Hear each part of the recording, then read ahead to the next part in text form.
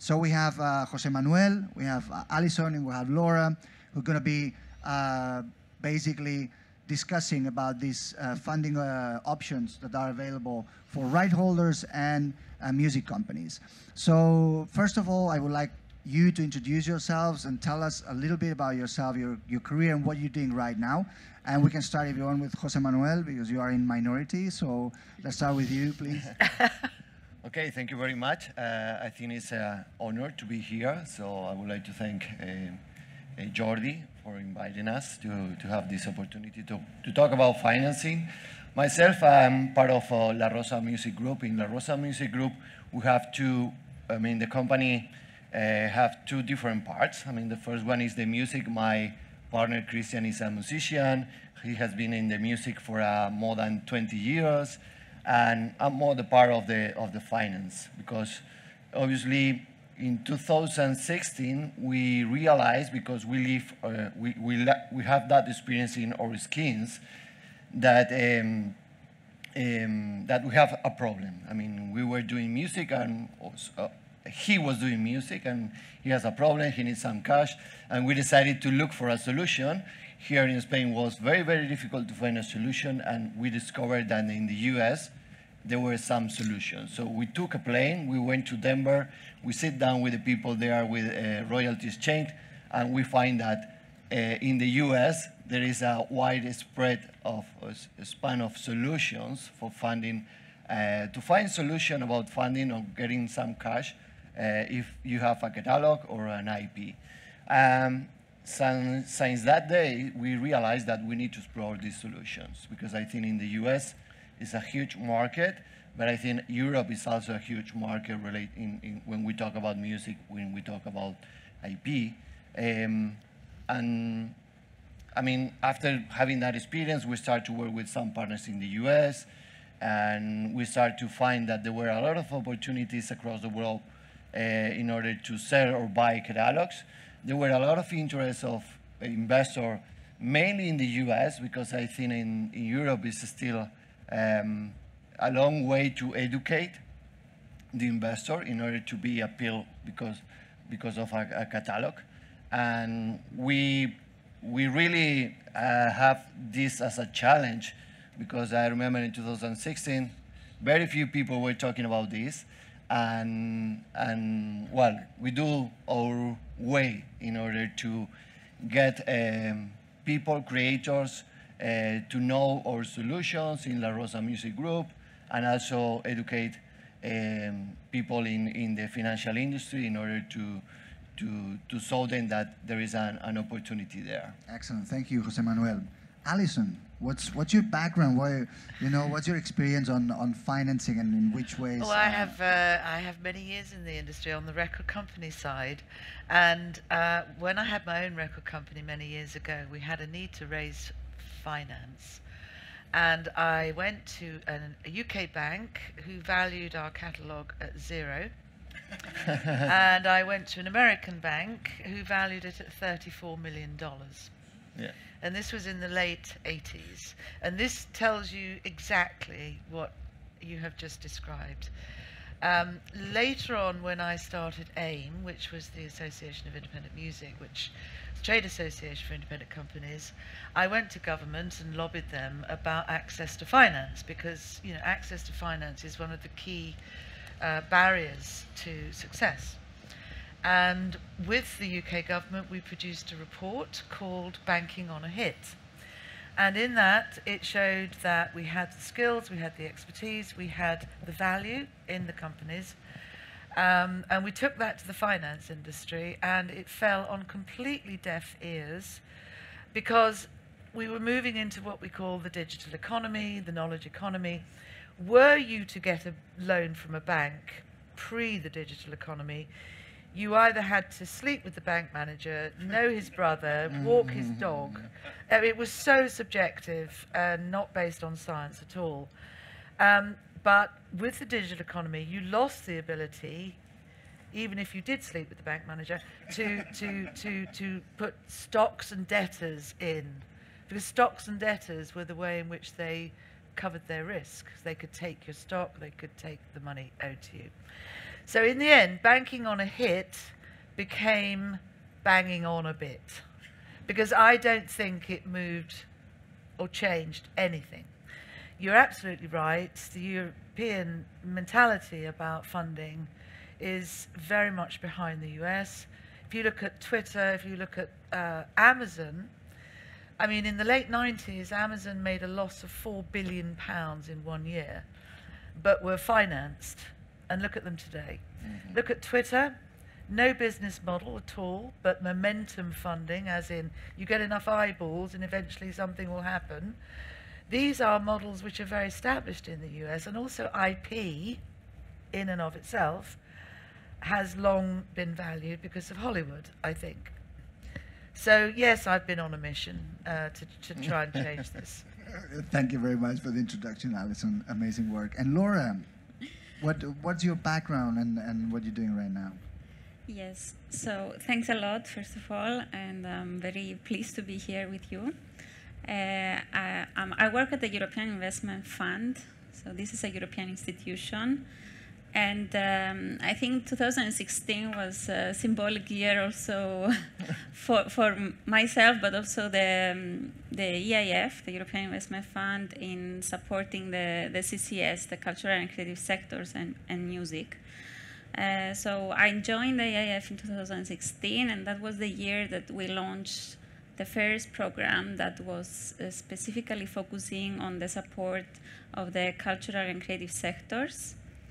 And this was the result, I think, of all the feedback that the European Union was getting from the market, and the acknowledgement that there is huge difficulty to access finance for the CCS, precisely because financiers may not be familiar with valuing IP, as Alison explained, but also other specificities of the sector. So the launch of the Cultural and Creative Sectors Grantee Facility, that was the very first pan-European financial instrument to support CCS and music, happened in 2016, and this was also an attempt to educate, as you are saying, the financing industry to better serve this sector. So I will explain later on, I think, what exactly is this, but yes, I'm happy to be here and share the insights. Thank you so much. So, José Manuel, you gave us like the very, very broad overview of what was happening before, before 2016, and all the difference that Alison confirmed about the US approach and European approach. But since then, like in the last 5 years, we've seen the rise of Hipgnosis, which is like a British investment vehicle. So it's not Europe, Alison, okay, maybe, but it's not mainland Europe. I wish it were. Yeah, okay, but it is close to Europe. Yeah. So could you give us like a little bit of a summary on how this has changed? So how these last 5 years evolution, all these new players, to give us like an idea of what has happened and has changed the mentality of everyone. Now we have like pension funds and everyone sort of investing in that. Yeah, I mean, in my opinion, my humble opinion, I think, the main factor that has changed the mentality of the investor, the way the investors see the music business, is the disruption of the music platforms.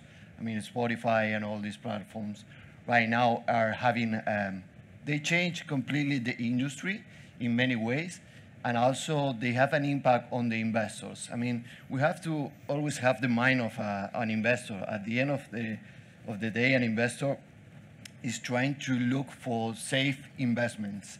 And with the disruption of this type of platforms, let's call it digitalization of the music, there are several factors that impact in a good way to the music. The first one, I think, is the way of, the pattern of consumption.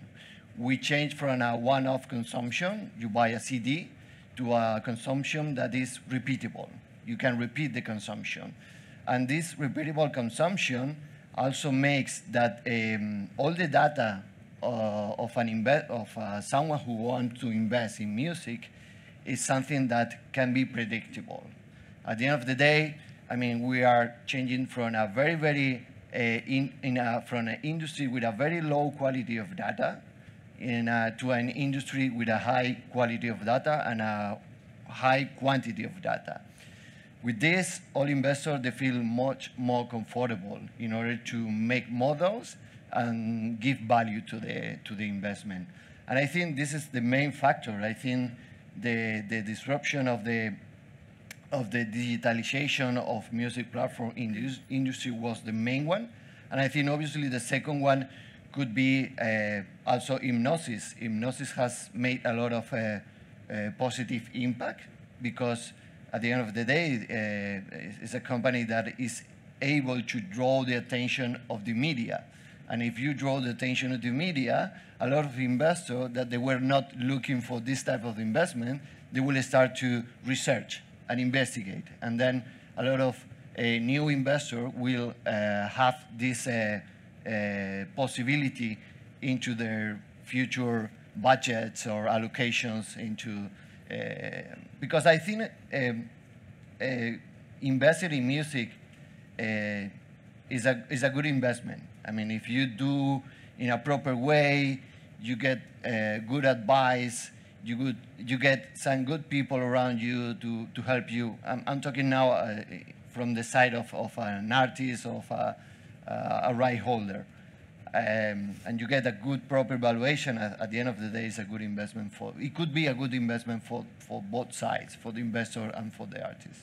Excellent. And Alison, is this also translates into the debt side? So the last few years we've seen how this evolves, and could you explain a little bit like what's the landscape now? As you were saying, now there's more interest, but it's we're not seeing like in the same way as we've seen in the news, like Hipgnosis buying this and buying that. We're not reading as many debt deals, or we're not reading about that. How and the music credit fund, how this works? Well, there's a very excuse me. There's a very good reason why you don't read about our deals, because we guarantee confidentiality to the lender. Beautiful, we like that. Because obviously, if you're going to sell a catalogue or you're going to buy a catalogue, there is a big fanfare at the point of signing, and as you say, this has made Hipgnosis very visible. When you're borrowing money, and you might be borrowing money for all kinds of reasons, then your business strategy does not want to be put out there into the public space. This is a confidential transaction, so we guarantee that we don't talk about the deals that we do, because it's a business transaction that doesn't have the end stop is when the loan is recouped, which is 10 years. And along the way, those companies might borrow more because they want to buy another company, or they want to expand in some way. So that's a very real difference in the visibility of different types of funding models. So you have the bank, which is also quite quiet in terms of visibility to the deals that you do. I think for possibly the same reason, there's some sensitivity around, I mean, if you were a record company and you were on the front page of the trades going, oh, we've just borrowed £2 million, or we've just borrowed £5 million, your artists might be thinking, oh, I wonder why they've done that. It might be slightly disturbing. Mm-hmm. So we don't advertise any of them. Excellent. And do we have data on the volumes? Because obviously that's the specific deals are confidential, but because of the visibility of the acquisitions, we know that Hipgnosis has invested $1 billion. Then Blackstone came and put another $1 billion, and said that we put another $4 billion in. And then KKR came in, and another $1 billion is going to be on the table. All these billions and billions, like our friend. We have a tiny amount of money compared to that. We have 300 million. Okay. But in the as a like not only one fund, but as a sector. No, I don't know what other sectors are. Okay. No, I mean, I think what we're trying to do is to offer an alternative way of thinking about the asset value.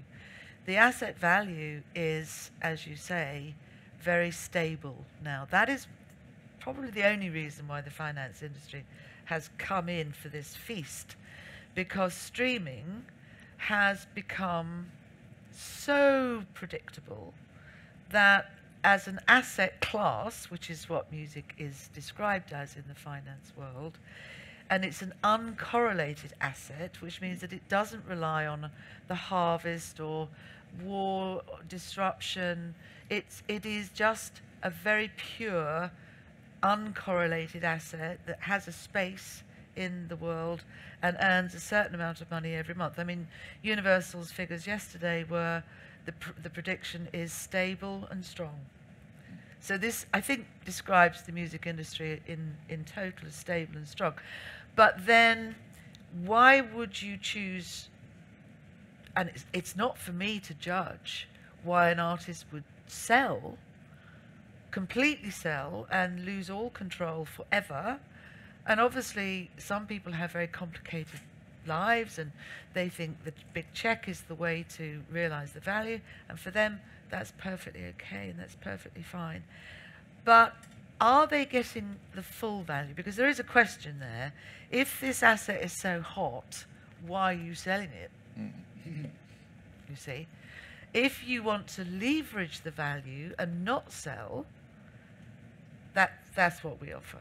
You keep the asset so that your family, your children, the grandchildren, because authors' rights are 70 years post-death.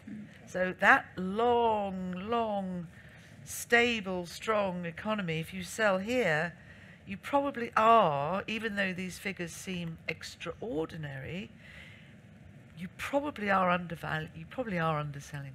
No, very interesting. Yeah, I heard the expression that the copyrights and in the digital space are like the real estate of the music industry for the investors, and a little bit what you were saying about being so stable. And yeah, selling versus debt. Also, I've read in some articles that try to explain why Bob Dylan would sell or why Neil Young would sell. And actually I read that one of the reasons, and I don't know if it's true or not, I just read that in an article, that is precisely to leave the state in a very more manageable way for the you know, their sons or their heirs of the fortune, because managing like the collections of copyrights and all that, it can be complex. So I can see exactly what you're saying, the point why someone would go on one route, but if you are like 25, 30, you have like 40 years old, you have like half of your creative value in front of you, why would you do a sale when you can get all the resources? And later we're going to go back in actually, after giving this overview, what are the options for and how this works exactly, right? But before then, I would like Laura, if you could now explain to the audience what are the new resources that the European investment funds will make available for the creative industries. You were telling me before that it's going to be almost immediately in the very near future that there are going to be new resources from the European Investment Fund. Maybe before that, just to give a bit of background for the audience to understand what we're doing. So, as I said, we are a European institution, part of the European Investment Bank Group, and we have we were created 28 years ago with the mission to support access to finance for small businesses of the European Union. And we do that in parallel to supporting key EU objectives, so the key objectives of the European Commission, which is also one of our shareholders. And how do we support the small businesses and also businesses in the music industry is mainly by two means. One is that we provide guarantees to banks or other financial institutions so that they can give loans out to those businesses that we want to support. In this specific case, music right holders or other companies from the music industry. So a loan that a small business will get from the bank that is working with us, it's going to be partially guaranteed by the EU. Which means in practice that the terms of the loan will be better for the borrower. That's one way we intervene into the market. The other way is that because of our guarantees, the banks lend more and lend to sectors that they will have not considered before.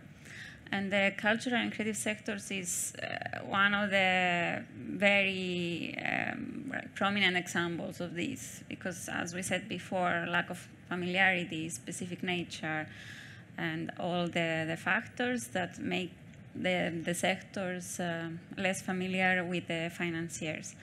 So one way is the guarantees. The second way we work is by making equity investments into investment funds. So we're limited partners into investment funds that they are then investing into companies that we want to support. So say, for example, if there is a fund investing into catalogs that want to get financing from the EIF, they can apply to our call for expression of interest and get financing, and then they can use our capital to invest in those companies that we want to support. And more recently, with the new products, we have a third, actually started already before in a small case, and also only for the cultural and creative sectors. It's a new line of business that we are developing now, which is advisory. And with this, we are aiming to educate both the financial institutions and investment funds for them to gain the knowledge of the different sectors and thematics, as we call them, that we want to support, so that they can better provide the financing needed. Indeed, now, I mentioned before that we started with the cultural and creative sectors guarantee facility, so that was covering only one side of our business and guarantees to banks. It was very difficult to implement because it was very difficult to attract the attention from banks to convince them to give loans to the cultural and creative sectors. But luckily, it went very well. And thanks to this success, in the InvestEU program, which is the new program of the European Union, it just started now and will last for the next 7 years. We are going to expand the support to also include equity investments. So the calls for expression of interest are out. They have been launched in this April. And so any bank or any investment fund that is willing to work with us, they can apply and they can become financial intermediaries, and also the businesses from the music sector can direct themselves to those financial intermediaries that we will be working with, so that they get the financing needed. That's amazing. And the advisory, you're giving the advisory not to the creative industries, but to the investors and the banks, so that they learn how to deal with us, basically. Okay. No, that's true. But we've used you to explain also to our financial intermediaries in the previous a program that we had for capacity building, as we call it. We brought together the different actors so that one educates the other, and we get to the result that we aim to. Amazing! Congratulations for this incredible work. And José Manuel, going back now, we've given the overviews, historical, what is going on now. Let's get into the deep into it. So if there's IP right holders here that are considering the options of funding, how a catalog acquisition works. Is it has to be for the whole of the repertoire, can be for part? How, what alternatives are there? Because I've mentioned Neil Young and Bob Dylan. Is only for this profile of artists? Is it available, or it makes sense or not, for medium income composers or IP right holders like publishing companies as well? Sorry, I'm making a lot of questions in one, but no how problem. this works for the audience if someone is thinking about that? Yeah, I think the market right now is creating their own layers. I mean, obviously there is a market for the big. I mean, Hipgnosis, Primary Wave. You can read on the news the multiples that they are getting for their catalogs. That I think it's quite amazing because they are very high. But at the end of the day, they are brands. I mean, they are brands that they don't need to invest so much money on marketing in the coming 20 years. So there are kind of economies of scale when they are doing that investment. But obviously there is a market for everybody. I think we have appetite from investors for any kind of catalogs, for any kind of deals, because at the end of the day, we are very, very strong advising the right holder and also the investor how to structure the operation. For example, we were talking about the buyouts. I mean, there are buyouts of 100% of the future cash flow, and you take the control of the catalogs, but also there are operations that many investors, they don't have those skills to have 100% of the catalogs. They are more interested on buying, for example, partial cash flow, like 50% of the future cash flow. Why they are interested on this type of deals? At the end of the day, they are investors. They don't want to be involved in working on those catalogs. They are more interested on keeping the owner as a part of the deal, like 50%, 25%, and at the end of the day, it's an incentive for investor and the owner. They will share the upside of that catalog. If everything goes well, both parties will make good money. If everything goes bad, both parties will equally share the downsides as well. So I think there is a market for almost everybody. I think it's more difficult for this type of investment for the young composers, because at the end of the day, it's very important, the historical. When you are talking, nowadays, when you are talking of buying out, you see that the main deals are happening with the people that are more than 20 years on the market. But one important thing is, for an investor, is to feel comfortable, and to feel comfortable means that you are producing some incomes for at least 2-3 years. So basically, if you are a new composer, it's going to be very hard. It's going to be very difficult. But if you are already having some historical performance, I think it's a perfectly good. I mean, there is an appetite for your catalog if you want. I mean, one of our strengths is, first of all, to talk to the right holder, advise, listen what he wants to do, and at the end of the day, we are pretty sure that we can find a fit for some investor. Sometimes we use our pockets to buy catalogs. Sometimes when we don't have enough money, we can go to a network of investors that we have in the US, and they trust on us perfect. I mean, because we were working with them for more than 10 years, so they really trust on us. So, excellent. So basically, if you are like a completely new artist, it's not going to happen. But if you are like what we could describe as a middle income, middle class, wherever you want to say, like that has already a career going on with some years of traction, you could think about that. And can you also sell or buy types of rights? Yep. Or territories? Or is it possible? Yep. So yeah. Can deals be done at such granular approach? Or yeah, I mean, it's you have to think that this type of investment is not a commodity. It's something that we have to be very creative in the investment part. And the main difference, you mentioned before that this is the new real estate. I would say that it's even better than the real estate because there are more components, there are more revenue streams, there are more rights, there are more things that you can fit in something that it could be something completely new. You can sell your mechanical rights, you can sell your digital rights. You can sell your digital rights only in the US.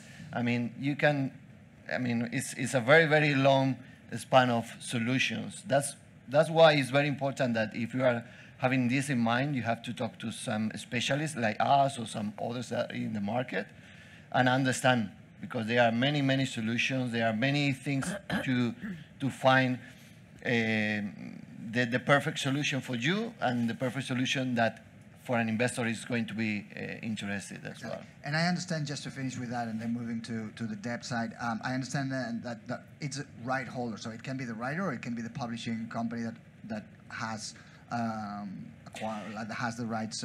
Yeah, also the publishing company is part of the deal as well, because obviously this type of funding is very based on the asset. And if you have the control of the asset, you can do it. Even though, for example, I have a very recent experience that a publisher wants to have selling their catalog, and we were talking, first time that we were talking to a bank in Spain, because we never talk to a bank in Spain because we have the same problem, they don't understand. We were lucky because one of the people that we were talking about this deal was really lover of the music, and he was able to understand everything. Was playing in a band, right? We don't need to spend a couple of days in a very depth conversation. He was really interested. And one of the things that we were discussing at the end of the day, we can do the deal with the catalogs, and at the end of the day, if there is a publisher behind, they feel even more comfortable because there are more things. They are more professional. There is a company behind, so they will even be more. They will feel more comfortable. Okay, excellent. And Alison, now translating the type of question into the depth thing. So we've spoken about how it works in general, but if we had here right holders considering their options, how a debt deal would work, and for who is appropriate, you would say? Well, very similar. If you're a new artist, we cannot evaluate. Investors generally don't take big risks. They take small risks. They take risks that they can see are guaranteed. So we would look at 3 years past income on streaming, neighboring rights, merchandise. And the calculation is based on different percentages of those 3 activities. If you are a new artist or a new creator in the music industry, there are now more and more opportunities to get seed funding. There's STEM in the US, there's DistroKid, there's TuneCore, and they are quite prepared to loan, modest amounts of money. But these days, the cost of making music is so much lower than it used to be in the 20th century. So what you really need is a fund for marketing and promotion and touring and, kickstarting your career, because the music itself is probably one of the lowest costs of your approach. We will loan from in Europe. We will loan. Well, let me explain this again, because of the ease with which the US work with IP. We have done a deal with an American company where we will pass our prospects who want less than 2 million. We cannot lend less than 2 million. They will lend $50,000. STEM, for example, will lend. I mean, you can go onto the STEM website and simply punch in, and it will tell you how much they'll lend you. You will need to distribute through them because they use that as an earn-out. But if you study the market, and of course with the internet everybody can study everything, you will now find financing solutions for virtually every level, from entry level to companies who and this is of particular interest to me because there are independent companies all over the world, and the independent industry really emerged during the 70s, at a time when everybody was independent. I suppose the better way to put that is that the majors emerged during the 70s, and these days we now have 3 global companies, and we have thousands of independent companies across the world. And many of them are still owner-managed. So these people are coming up to retirement age. They are in their 60s, in their 70s, and they may not want to sell their company. Politically, they may not want to sell to a major. It's rather difficult, and I think there is a limited choice in this scenario. So what we offer is an opportunity for the management team to stay in place, and it's this very similar model to an equity release. So the owner, the value, can realize a big sort of retirement fund, but the company is left alone to run as it chooses to run without having to see an exit. You know, the exit strategy is always the one to watch for when you're in the investment world, particularly in the venture capital world. Yeah. You know, and I'm quite interested to know, because I don't know the answer, is what the exit strategy might be for the primary waves and for the Hipgnosises and for those funds. I mean, it's intriguing to me how we now have some very big IP owners, and they're not called Sony, Warner, or Universal. They're called Primary Wave, Hipgnosis, and others. But they don't have a seat at any of the CMOs. Yeah. They don't seem to want to engage with the industry. So to me, it's quite a sort of opaque future. And I do worry about it a bit. Yeah, I mean, yeah, in all transparency, it's something that I've asked myself many times. Like, so you're buying all these, and how this is going to be managed? We saw, I mean, following the news as well, all these hirings by Hipgnosis, hiring people from the music industry for what they described as catalog optimization, and you know, getting people that knows how the business runs. And yeah, one of the obvious things as well for us in Unison is like, well, you're buying all these, and you're relying on the old school system that it's controlled by your competitors. The distribution rules are set by the boards that are controlled by who are controlled. So how this is going to work for them, right? It's a question mark, but at the same time you think like, these are smart people, and they are hiring people, so they must have something that I mean, so far, as far as I know, none of them have made an approach into the sort of management, the operational management of the industry through the CMOs or the neighbouring rights societies or the trade associations or anything of that nature. And yet they are essentially record companies or publishing companies because they own these rights permanently. We will have to move to the audience in a minute, but so just to fully understand, so your profile of clients, for example, of people that you issue are those big artists that, or record companies. Okay. I mean, we will lend to record companies, publishers, producers, artists, songwriters. Our portfolio is quite broad. Okay. So long as there is that stable income stream, you know, I have to warn anybody, and I'm sure it's the same with you, the due diligence process is quite tough. Yes. You know, you can't rock up with a great idea and say, you know, you want to invest in my company and not be able to produce a contract, paperwork, history. And to me, it is the Achilles heel of our industry, particularly in the independent sector, because admin is not the thing we do perhaps as well as we should. So if you're going to go into this process, make sure that you have a good history, a good record, contracts, you can produce these things. Because otherwise, same with you, I guess. It's something that is, in my experience, I mean, we are able to provide solutions in a very quickly pace, but at the end of the day, I mean, there are some people coming, okay, I need to do this deal in less than 30 days. We say, okay. And then when you ask for the statements, it took, I don't know, maybe 60 days to give you the statement. So there is a part of responsibility as well in the other side. I mean, they have to professionalize, they have to be more struck to the things. Obviously, this is something new for them, but as a company, you have to have every statement, everything very, very under control. And I think, in my experience, we are trying also to support some companies that they are producing some technology in order to make this also more fluent, because I think it can be done as well, because I mean, part of the administration is still very manual in some of these companies. Yeah.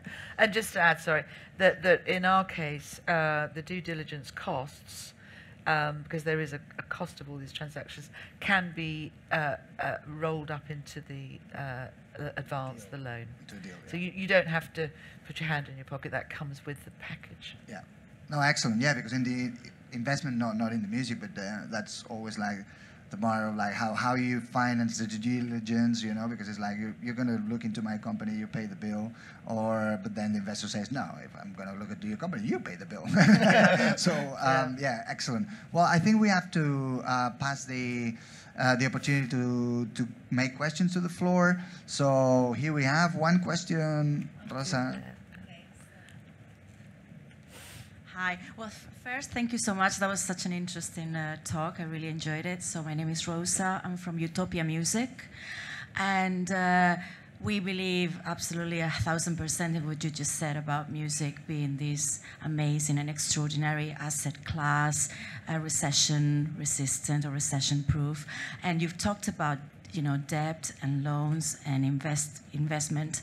My question, and it may be applicable to you as well, Jordi, is about cash flow. It's about accelerating, royalties being paid. So it is my understanding that after an artist or a composer has generated a certain amount of royalties, it takes a while for them to be paid. So I'd like to understand more about the cycle and what options do they currently have in terms of getting an advance on those royalties. I know who wants to take the. Who wants to take? If you, I mean, in my case, I would say that accelerating. I mean, for me, there are two things that are key in order to make this industry to grow. First of all, is the data and transparency. I think that's very important.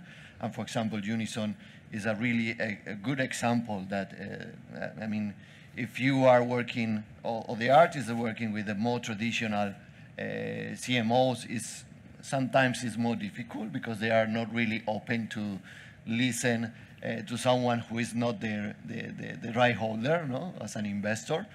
And the other one is obviously accelerating. I mean, some CMOs pay, I don't know, I think every 6 months. So everything it takes a bit longer.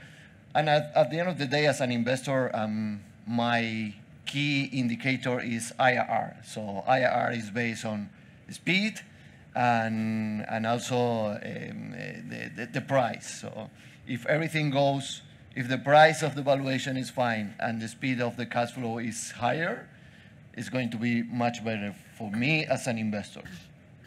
Yeah, for like, talking from Unison, obviously, we created Unison precisely for that exact reason, for transparency and efficiency. Efficiency meaning as well like quicker and more transparent collections and distributions.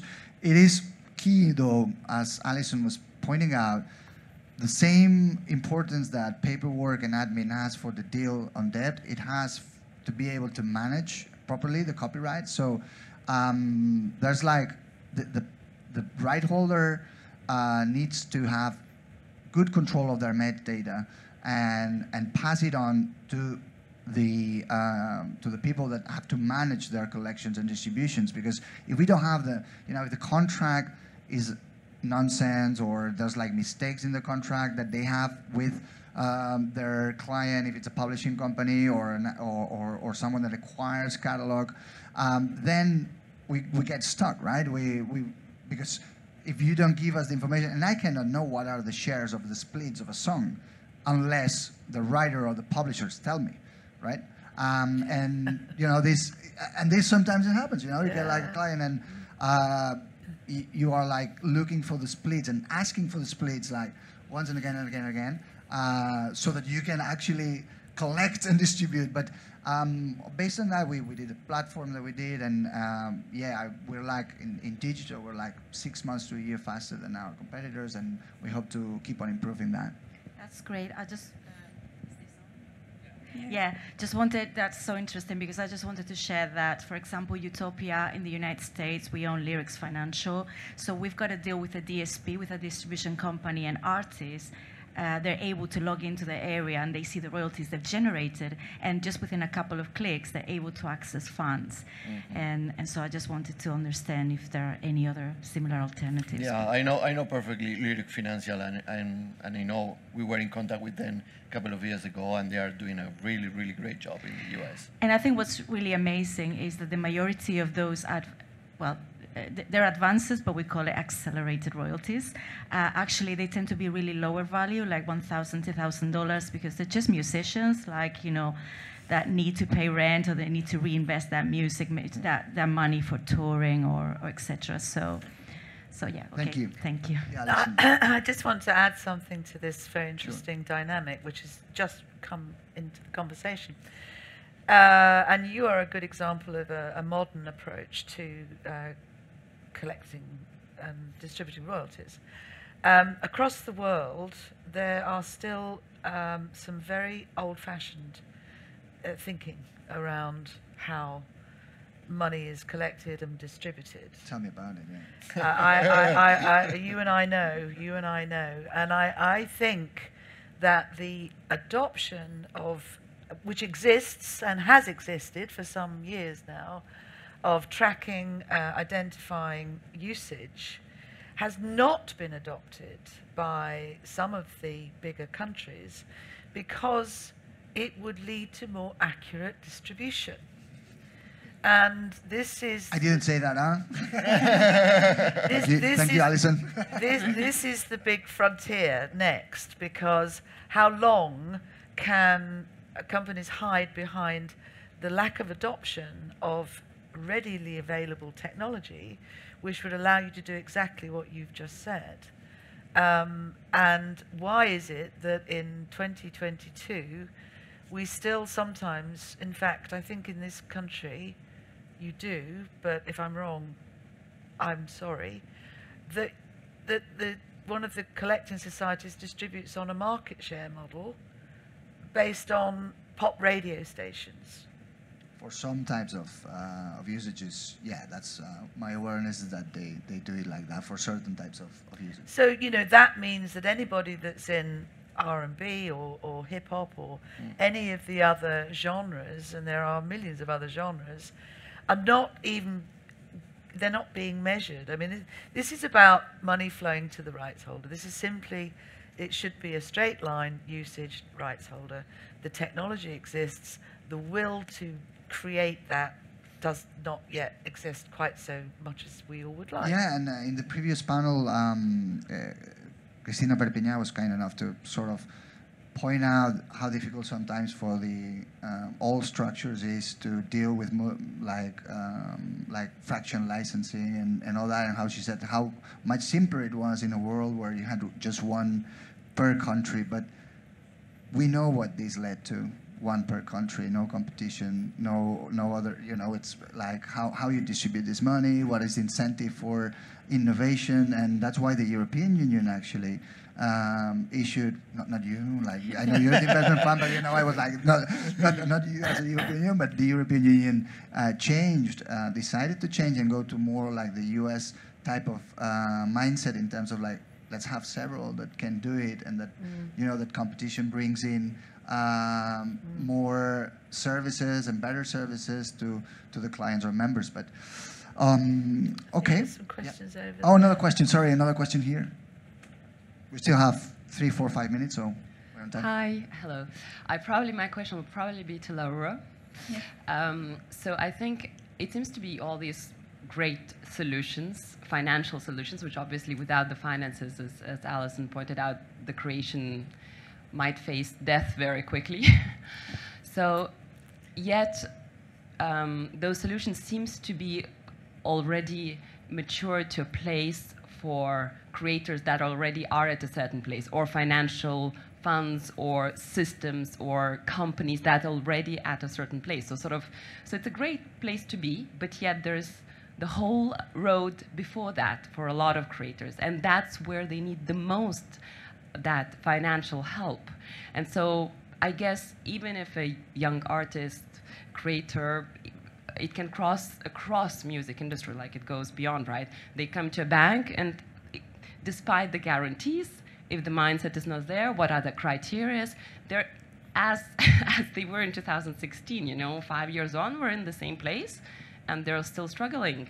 Managers don't take on if you don't have track records. Every company has terrible administration, very complicated depending on the industries, etc., to create companies, to, again, put yourself there. So I guess my question is there something that we might be missing out that is obviously available and or will be made available? Is there awareness of that particular sector and element to address?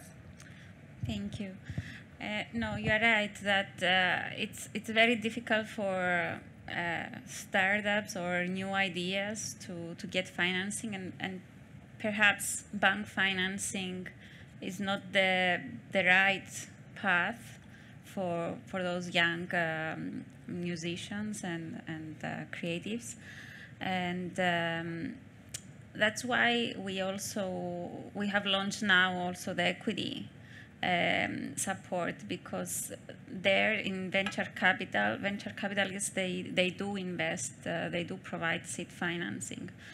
For example, one of the funds that we have supported had invested in Spotify before we knew what Spotify was, for example. As at EIF, unfortunately, we don't give grants or subsidies that will be a form of financing needed for the very initial stages of an idea. But with our activities and our role, we try to develop the financing markets.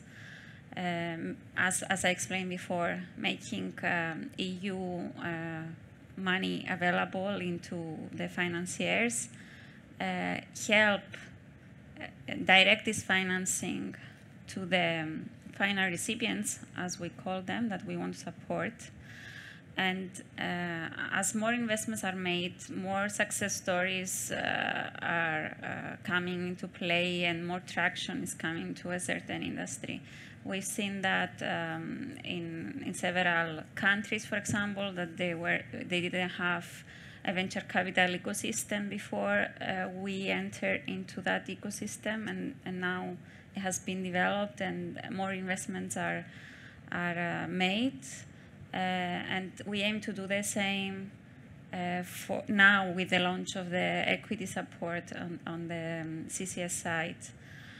For the audiovisual and the film production and distribution, we are a bit more advanced in the sense that we've launched a specific program just now for equity investments only for film and production and distribution. Music is covered under our general product for the CCS, but we've already, as I said, we launched a call for expression of interest in April, and we've already seen some applications from music funds. And I think we're going to experience, we hope we are going to experience this,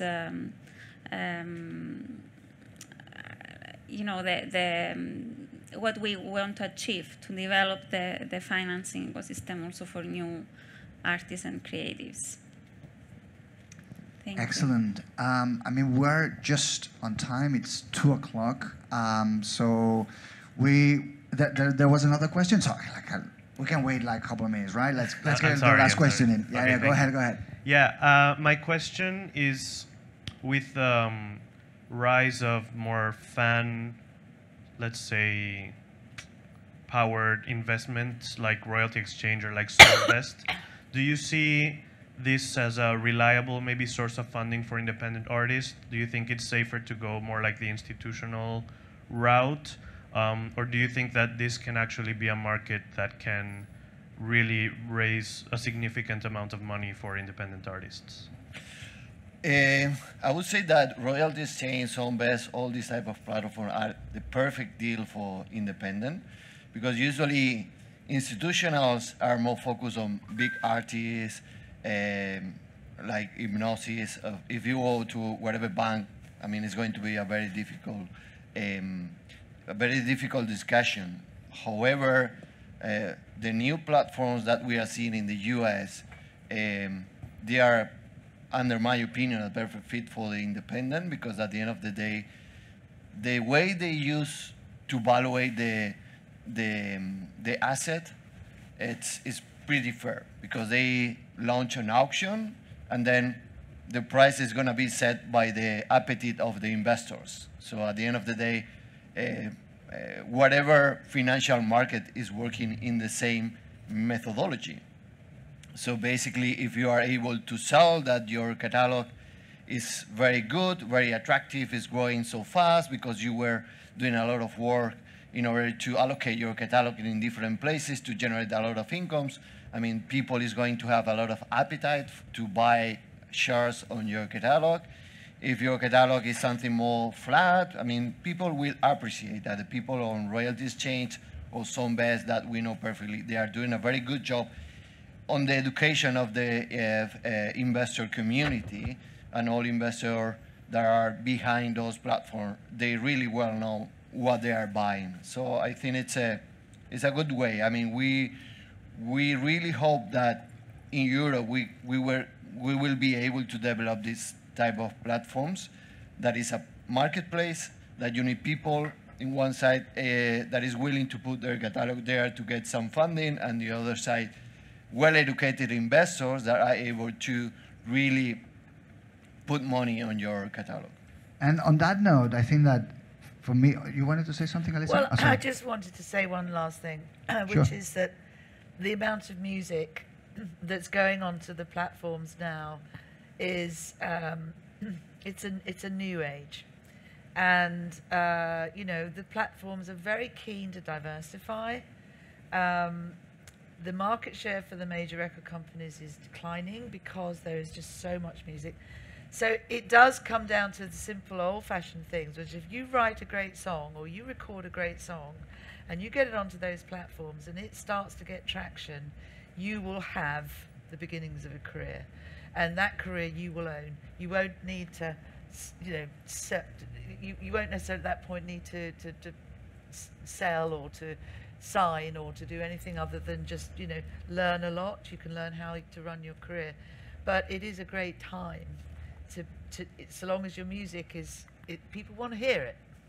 That was exactly the way I wanted to finish that, because I was thinking now, hearing to all of you, thinking like, no, but I was thinking on 25 years ago, you know, when I got into the music industry and all that, and now, like all these options that are available, all these, we need the knowledge from the right holders and from the creators to understand all these options, but seriously, like all these alternatives that were unthinkable, like not 25, 10 years ago. And now, you know, to be a creator or having a publishing company or a record label, now you have all this availability. And as we were saying, Blackstone put 1,000 million, a billion, it's going to put 4 billion more, KKR, everyone, it's seeing now, it seems that finally everyone is understanding, because of the digital, that's why we're here, traceability. So I think it's an incredibly exciting moment to be in this, in our industry. And with that optimistic note, which is always a good way to end, we're gonna end this session. Please, a big round of applause to these amazing panelists that we've had with us today. Thank you so much for joining us.